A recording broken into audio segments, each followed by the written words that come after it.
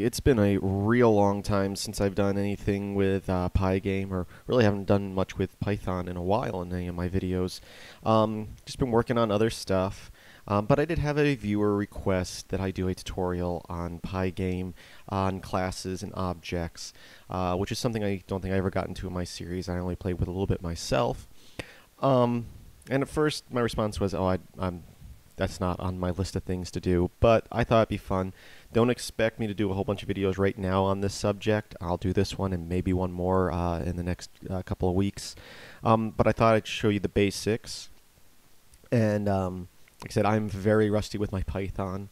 I have some notes in front of me here, but let's just I'm going to make a little script here that makes little bouncing ball particles. I'm going to fake some physics. I don't know much about physics programming. I've used Blender before, which does all the physics stuff for me, but I kind of fake it in this program here. So this is a script I made a long time ago but never did a tutorial on. So let's get started. Vim, I'll just name my script go.py, but you can obviously name it whatever you want. Also, I'm using Vim as my text editor as normal, but feel free to use whatever text editor you prefer. Once again, we always start our scripts off with our shebang line. This just lets our operating system know what environment, what interpreter to use to interpret the script. Otherwise, it just sees it as a text file, and we'll try to run it as whatever your default shell is, unless you call Python each time, which can be a little annoying. But putting the shebang in there gives you the option either way to do that. Okay, so we need to import some modules. So we're going to say import, obviously PyGame, system, and then we're going to want some random information when we're generating stuff. So we're just going to say random. So we're importing 3 modules, and then we're going to say from PyGame.locals, I'm going to say import all, which some people say not to do. And if you're being real strict about stuff, which you should, this is something you shouldn't do. Basically, I'm importing more stuff than I need to. It's a little sloppy, but it gets the job done. That's just how I know how to do stuff. Next, I'm going to set a couple variables. I'm going to set height and width. This will be the height and width of my screen, the display of my game. I'm just going to say 800 by 400 gets kind of a wide screen. I'm also going to set a variable called z, which will have to do with the mouse later on. And you'll see when I do the mouse clicks, I know that I learned a better way of doing it, and I can't find my notes on that. So what it will do here will work, but not necessarily the best option, but you'll see. So next we're going to create our screen objects. We're going to create an object, screen, and we're going to set it equal to PyGame dot display dot set mode,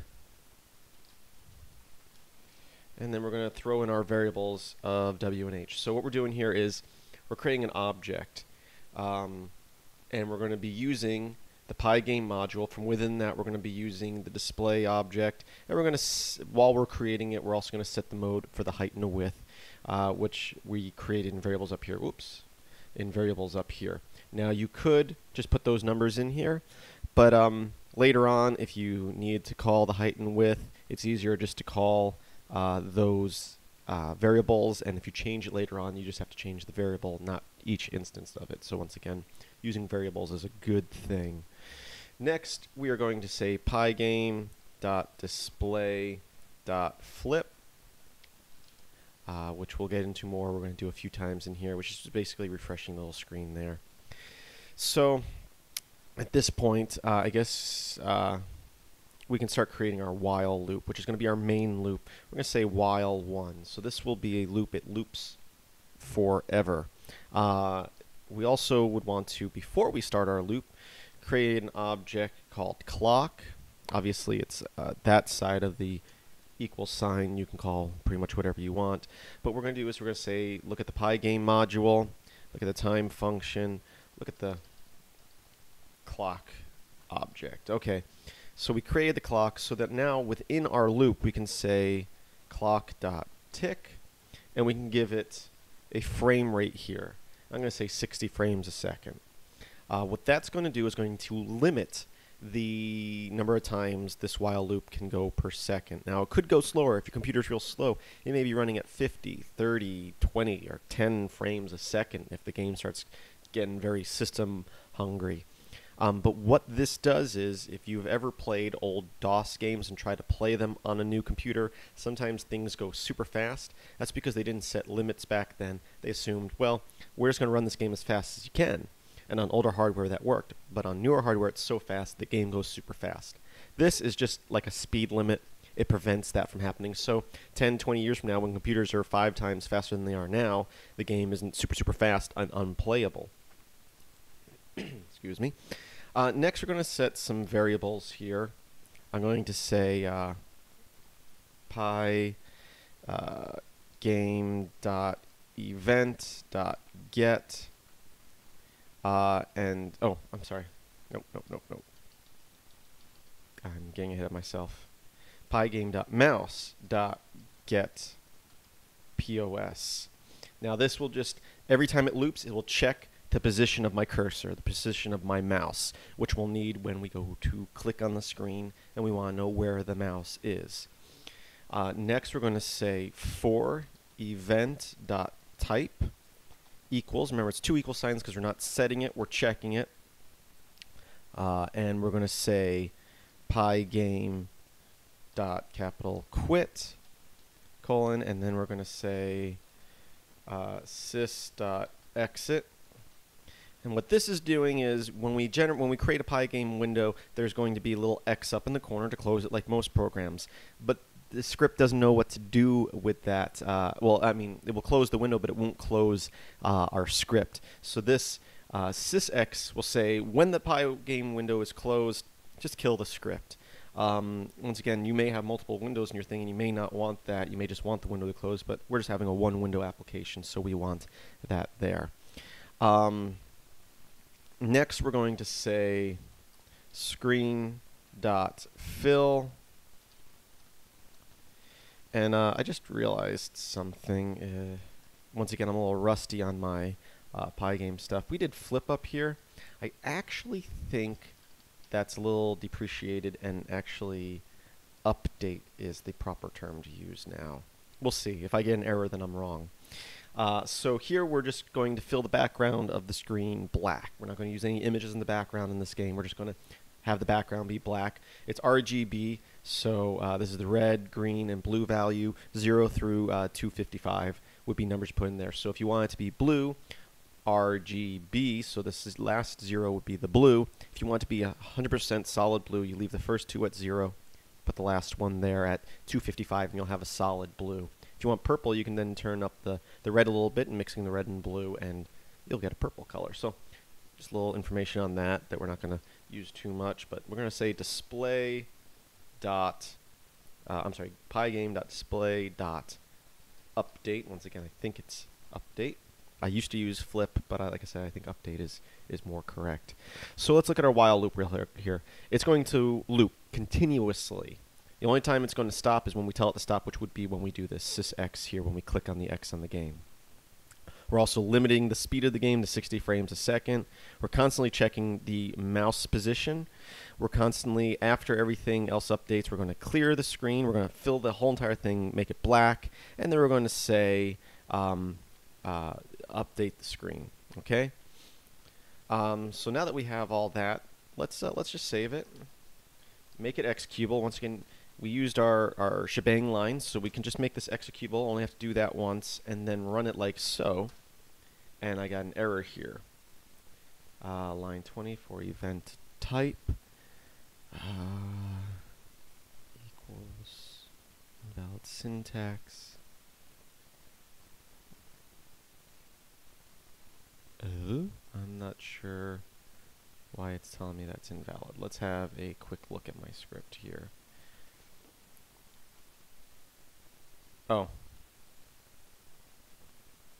Oh, I typed that all wrong. That would be why it is wrong. We're trying to check event here. I kind of merged 2 lines together. Once again, I'm very rusty at this. And it's fine. Me making mistakes will help you notice mistakes in your code later on. That's what I always say. Um, we were, I was saying for, and then I went to an if statement without finishing my for statement, basically. PyGame.event.get. So what we're doing here is we're saying for event in PyGame events. So basically is anytime there's an event in PyGame, we're going to create a variable object here called event. So it's going to constantly be checking that. Every time something happens in the PyGame, it's going to check this. Then we're going to say if that event equals PyGame quit, then sysexit. Save that, run it, and here's our window. That's what we've created so far. We've created a window. The only thing it does is when you click the X, it closes. So now we need to start creating our objects for the games. Now, if you watched my previous tutorials, there was one where I made a Space Invader game, and you would shoot some bullets out, but you were kind of limited on the number of bullets you shot, and then it kind of like removed them. That's because I wasn't using objects. Basically, I created a bullet, I think I did 3 of them, and then to create a new bullet, I was still using the same bullet, just resetting the position. What you were going to do in most cases when you're creating games, you're going to create objects. That way you don't have to write code for every single bad guy. You create a class, which is an object, and then you create an array for every bad guy in the game or every bullet in the game. In this case, we're going to create little colored balls that are going to bounce when you click. So let's come down here. And right about here, I'm going to create a class, and I'll call it ball. And then every time you create a class like this, you're going to create a function. So we're going to define a function, underscore, underscore, initiate, underscore, underscore. And then we're going to also pass it some variables. So when you create one of these objects in the class, the first thing it's going to check is this function, and everything you pass to it when you create it will go into this function here. So let's think of some things we want. We're going to want, first off, self. This means that it can look at itself and say, okay, let's say it has a life, which this thing will. We're going to say it has a life. We can say self life, and we know that that's different than the life of another ball. So if you want something to die after a time, they don't all die at the same time. So anyway, we got self. We're going to be creating a ball, so we'll probably want a radius. Next, we'll want a position. This will be the position it starts off in. Then we're going to say color, because we want all our balls to be different colors. That sounds funny, but yes. Next will be the size. And then, like I said, I'm going to fake physics here, so I'm going to create something called max force. And then we're also going to have force. And then we're going to say life, which will be its lifespan. So we create all these variables, but to be able to call them from other functions within this object, we're going to have to reset them like so. And I don't know if there's a better way of doing this. This is just how I've always done it. We're going to say self y. So now we're saying not only is this a temporary variable of y, we're saying this ball, its y is whatever y is equal to. We're going to say the same thing for x. We're going to say self size. So we're going to be basically doing this for all our variables up here. Size. We're going to say self dot max force. We're not worried about x and y because those are just it's x and y of where it starts. And we're going to be that's going to constantly be changing, and basically it's just, well, I'm sorry. Forget what I just said. We do care where it is now, but it is going to be changing later on. I really probably should be creating these in the order that they are up there, but it doesn't really matter as far as the coding. Just, once again, I'm very rusty on my PyGame here, so sometimes I might mumble a little bit. Anyway, self force equals whatever force equals at this point. Self dot radius. Should I spell stuff right? Yes. Radius. Self dot color. equals whatever the color is. Our color is going to be constant, but it could vary later on if we wanted it to constantly be changing color or when something else happens.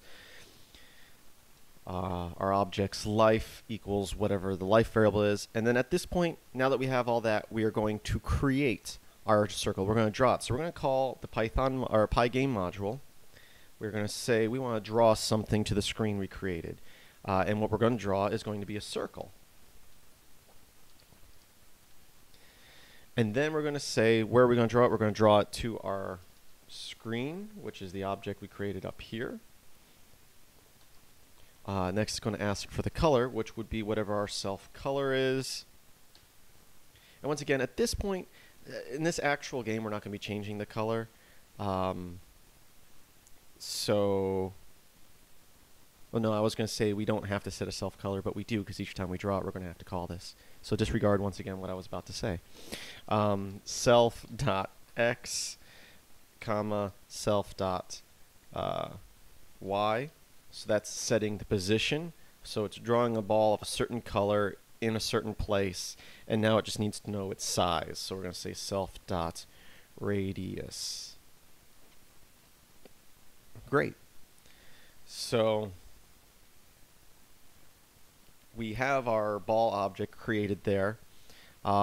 So let's, at this point, come down here below our clock, and we're going to create an array. We're going to create an empty array. We'll call it ball.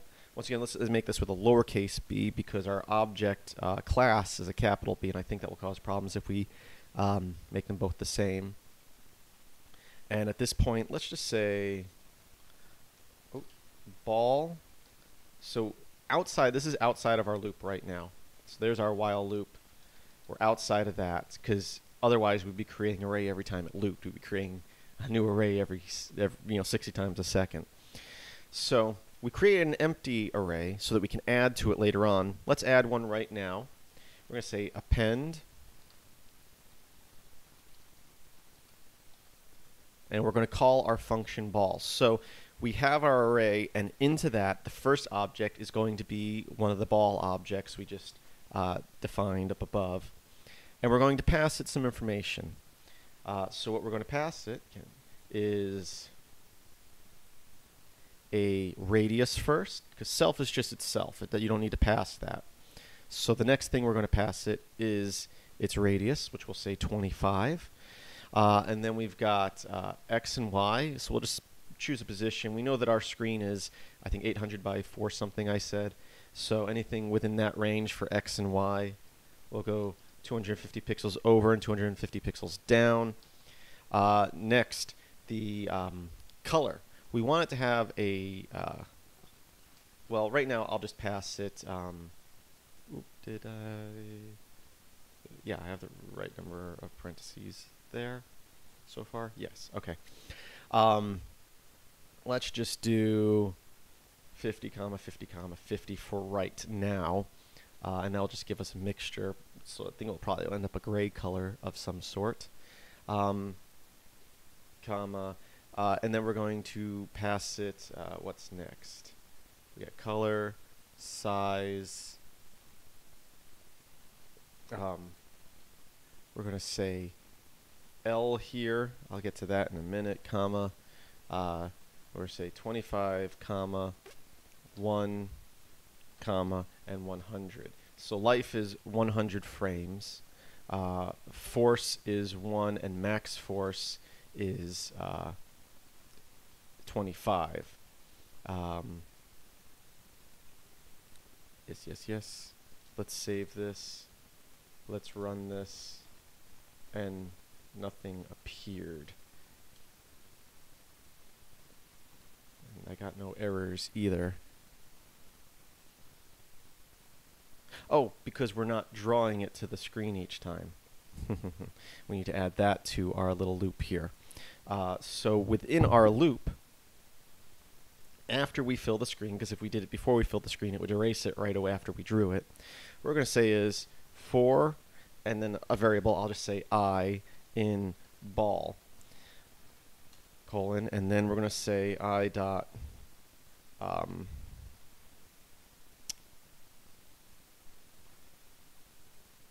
I might be getting ahead of myself here.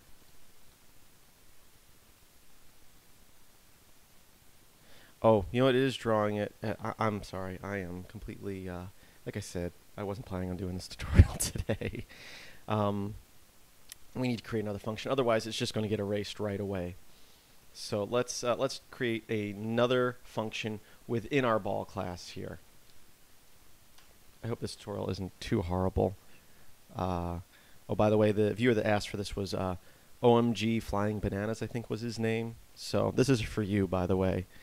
So if this tutorial's horrible, I'm blaming you. Oh, and I'm not class. I already have a class. Within our class, define fall, because we're going to create this circle, and we want it to fall. We're going to pass it itself, so it knows who it is. Who am I? Self. Okay. If self dot x plus equals self dot force. So here I actually think I'm doing x and y backwards in my notes, because y should be up and down and I'm doing x here. So this tutorial is probably going to confuse people more than anything, but I'm going to keep going. Like I said, I wrote this quite a while ago, and I actually am writing this wrong. So if x is less than h minus self dot radius, then self dot x plus equals self force. So whatever x equals, we are going to add force to it, which force in this case is 1. Next, we're going to say, and yes, I'm sorry, I'm just looking at my notes. This should be indented, this should be indented. Then we're going to say here,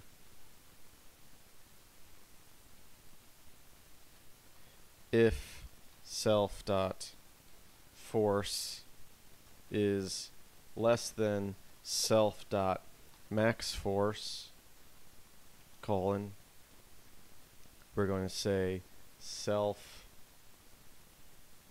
dot force plus equals 1. I'll be explaining this in a second. Else, elif, and actually, I don't think that's would be like that.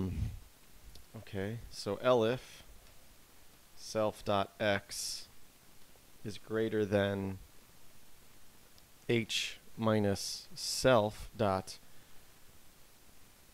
radius, or if self dot x equals h minus self dot radius, colon, then self dot x equals h minus self dot radius minus 1, self dot force equals self dot force asterisk minus 1, and that's actually times negative 1. Self dot max force equals self dot max force divided by 2. This is me faking physics, and I'll explain it all here in a second. Next, we're going to say,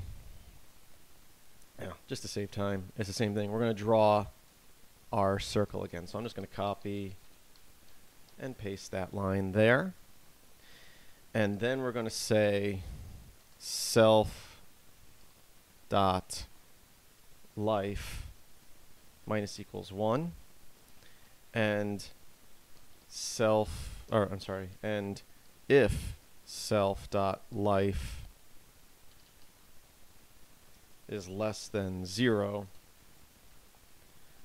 ball.remove self. And down here, under our for loop that we started to create just a little bit ago, we are going to say I dot fall. Okay, time to explain everything I just did as best I can. Okay, so basically right here we're creating our array, and we're going to create our first object within that array, giving it this information here. Then every time our loop happens, it's going to call the function fall, which is what we just created here. And so every time it loops, it's going to, that object, each object that we create is going to check itself. It's going to say, hey, is my x, and once again, usually x is left and right and y is up and down. I put these in backwards when I wrote this script originally. I guess I just didn't realize it. Anyway, just in this instance, think of x as up and down. If x is less than the height, remember we created that variable up here, which is 480, which is good. That's why we did a variable, because if we wanted to change the size of our screen, we don't have to go and change it in each of these areas here. So we're going to say, if my ball basically is less than the height of the screen, which means it hasn't gone all the way to the bottom of the past the bottom of the screen, then take x and add whatever the force is. So let's say x, in this case, I think we made it like 250 as a starting position right here. Yeah, 250. Add 1 to it. So now it's 251, so it moved down 1 pixel on the screen. Okay, now it's going to say if the force, which is in this case 1, it starts off as 1, is less than max force, which is 25, then we're going to add 1 to force. What this is going to do is going to cause the ball to accelerate. So each loop, it doesn't move 1 pixel. It's going to go 1 pixel the first time. The second time it loops, it's going to go 2 pixels. The next time it's going to go 3 more pixels, then 4 more pixels. And it would go on forever, but that's why we set a max force of 25. It's not going to go any faster than that. Think of that as the terminal velocity for this object. Then we're going to say else if. So if the force is not less than that, we're going to say self x is greater than, you know what, this is, I have this indented wrong. I think that's supposed to be within there. My notes are not very clear. Self x, so the height, how far down the ball is, if it's greater than the height of the screen minus the radius. The reason we have the minus the radius in both these spots is because if we didn't do that, the ball would go off the bottom of the screen to the top of the ball hit and then it bounce up. But we want when the bottom of the ball hits the bottom of the screen for it to bounce up. That's why we have the minus self radius. So it's going to, basically this is saying when the ball hits the bottom of the screen or it equals the bottom of the screen. So yeah, either way, it's when it hits the bottom of the screen. We don't want, if it goes past, then right away it's going to turn around and go back up. And the reason for that is because we're not going 1 pixel each time because the force is constantly increasing. Hope that makes sense. Okay, then we have self x will then equal the height minus the radius minus 1. So basically it's going to subtract 1 instead of adding 1. Now force, which is going to be changing all the time, we've been adding to it so that the ball moves down the screen. Well, we want it to move up. So force is a positive number now. To get it to move up, we need it to be a negative number. And how do you make a positive number a negative number? Of the same value. Not really the same value. But anyway, we multiply it by -1. So we're taking the force, which let's say it's 5. We're multiplying it by -1. Now the force is -5. And we're going to then make the max force half of what what max force is, this will cause the ball to slow down as it moves up. So as it's falling, it will increase in speed.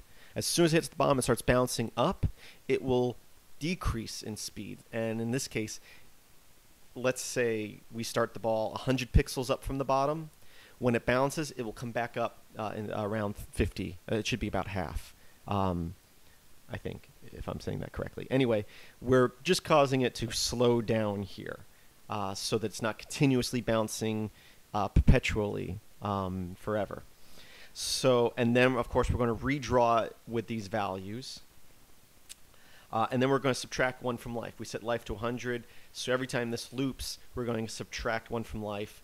If the life is ever less than 0, then we're going to look at our ball array, and we're going to remove this object, and just this object, not any other ones we might create. And that's one of the many reasons we use objects. Invalid syntax. Vim. I think that's right. Obviously not, because... Oh. Colon. There we go. Run this. Oh no, I did do X properly, and that it is going the wrong way. It's kind of weird that I did that.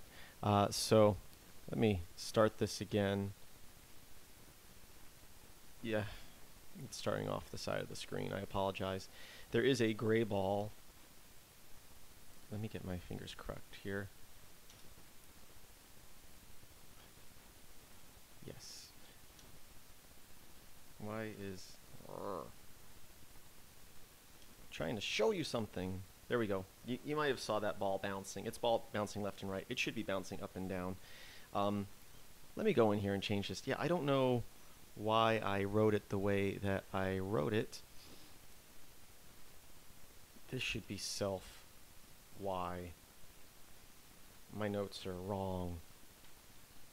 Y. Because Y should be up and down, X should be left and right. Let's try that again.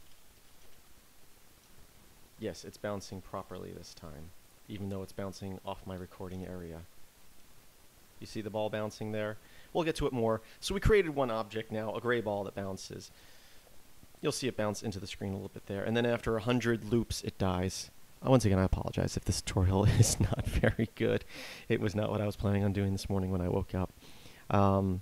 Okay, so we're creating one ball here when the game starts that's a gray color. We're going to do the same thing, but within our loop when we have mouse clicks. I know this tutorial is getting kind of long, but I do want to keep going. Yeah, I'll just keep going instead of splitting up into multiple tutorials. Not a whole lot left. We just need to do some mouse clicks here and create new objects when we click the mouse. So we're going to say elif. So once again, we're in here where when time an event happens in the PyGame, we're going to check this. And we're creating a variable here called event. We're going to say event.type. We're checking what type of event. And if it is mouse button down, then we're going to say z equals 1 and elif event.type equals, oh, should be all capital, mouse button up, then z will equal 0. And once again, I know there's a better way to do this. Because I think I did a tutorial on it once, but I can't find my notes on it, on detecting when the mouse is down. So we're having when the mouse is clicked and when the mouse is let go, but I'm not doing while the mouse is pressed. That's why I'm using the z variable. We created it at the beginning. We're changing it now. Then we're going to say if z equals 1, then, and real quick here, let's just copy this line and paste it in here to save some time. Make sure that we indent it properly. Okay, so here we're going when it equals 1, create a ball there. And then we're going to say, after that, z equals 3. This will be a delay, which even if we did mouse down, this would be something I'd want to do anyway, so I guess it doesn't really matter. We're going to say elif z is greater than 1, colon, z minus equals 1. Okay, let me explain this now. Okay, so when the mouse is clicked, we are going to set z equal to 1. Now, while this is looping, anytime z equals 1, we're going to create a new ball. And then we're going to say z equals 3. And while z equals 3, or while z is greater than 1, we will subtract 1 from z. This is using a delay. Otherwise, our script will be creating, if it's running at 60 loops per second, it's going to be creating 60 balls per second. Here we're slowing it down. We're putting a delay. The 3 is delay. If you want it to be slower, we'll increase that number. But let's go ahead, save this, run it. I'll grab the screen up here. Now when I click, you can see a lot of balls being generated. I mean, just one little click. And I think my fake physics look pretty good. Really looks like some balls bouncing. Even a quick click, I get one. But if I hold it down for any amount of time, it's like we get a whole bunch. That's where that 3 comes in. So I'm going to leave it at that number for right now. But we're going to go back in and change a few other things. First off, the balls are all a ugly gray color right now.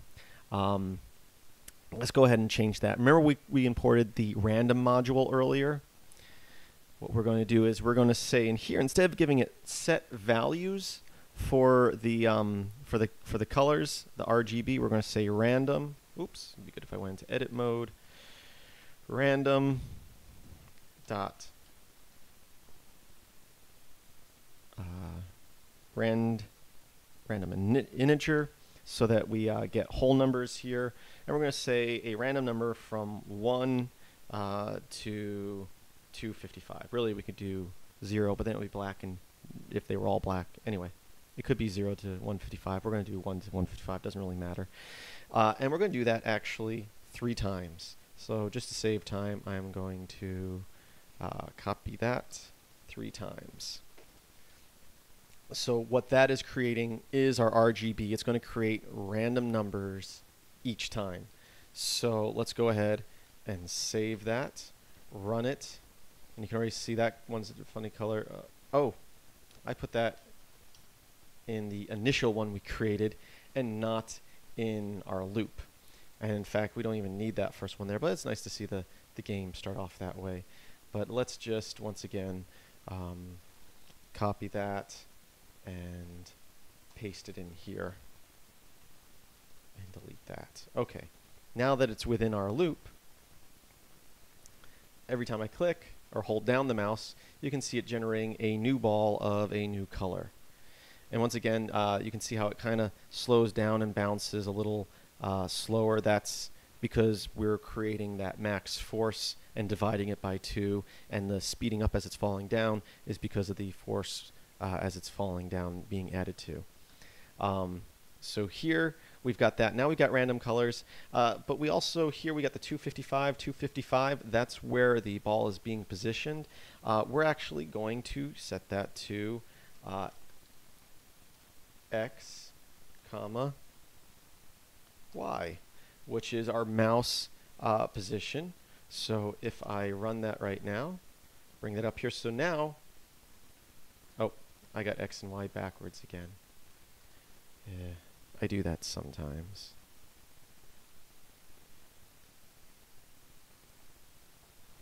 Y. And really this is just corresponding with what I did when I made the class. There we go. Now we have somewhat of a little particle system with some fake physics that follow my cursor wherever they go. Each ball has a life of 100, so after 100 loops they die off. That's why they're dying off in the order they're created. What else do I want to to do here. I think that's a majority of...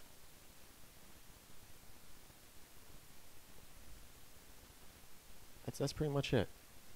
I mean, we could do different size balls, we can give them different life, but let's quickly review. Once again, we have a 3 delay on this. If I wanted to create balls a little slower, let's have a look at that.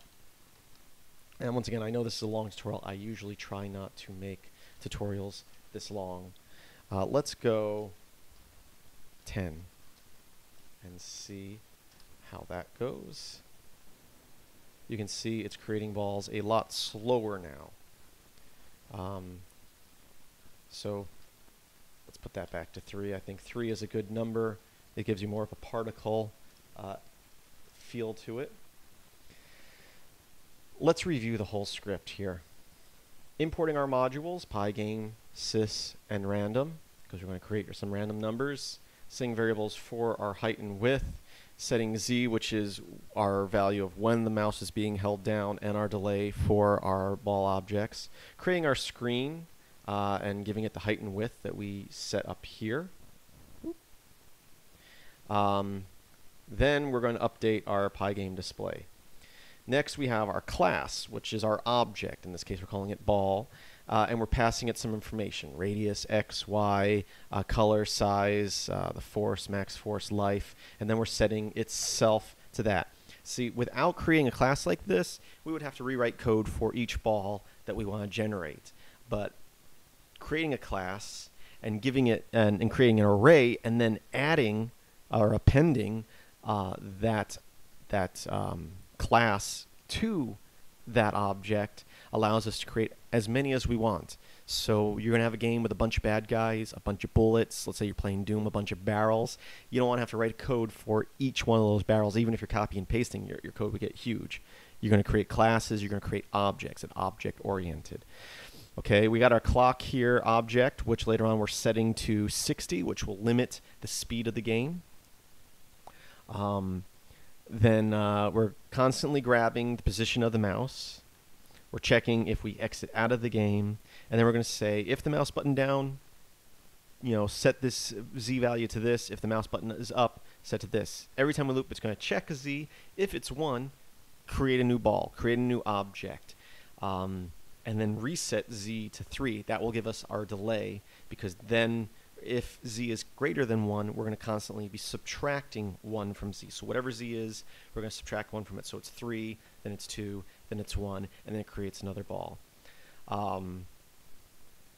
Then after we create it, we're going to fill the screen with black, which could actually be put above this. Actually, the way we're doing this, the first frame of the ball is being erased. So technically, even though it's theoretically 1/60th of a second that we're missing there, I think this should be up there. So we're clearing the screen, creating the ball, drawing the ball. Oh, but now, no, that's, put it back down there. Otherwise, we'll have 2 balls drawn on the screen at the same time, 1 pixel apart. So we're just going to ignore the first drawing of it. So then here we're going to say every time it loops, we're going to check the array of ball. There could be 100 objects within that array. It's going to check every single one of them every time we loop, and it's going to run its own function, each object's function of fall, which is up here. And so every time it loops, one of those objects, every object is going to check itself. It's going to check its y, it's going to check the height of the screen, it's going to check its radius, it's going to check its force, it's going to add to its force, it's going to add to its max force or divide from its max force. It's going to run this function every time it loops, but for each object individually. And then we're going to update the screen, which draws it all to the screen. And that, of course, brings us to our little particle game here.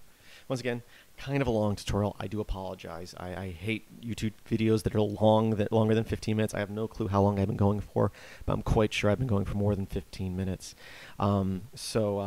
There's this. Check out the link in the description. I will post the code to this on Pastebin on my website somewhere. There should be a link in the description. Thank you for watching. Please visit my website, filmsbychris.com. That's Chris the K. Link to that in the description as well. And I hope that you have a great day.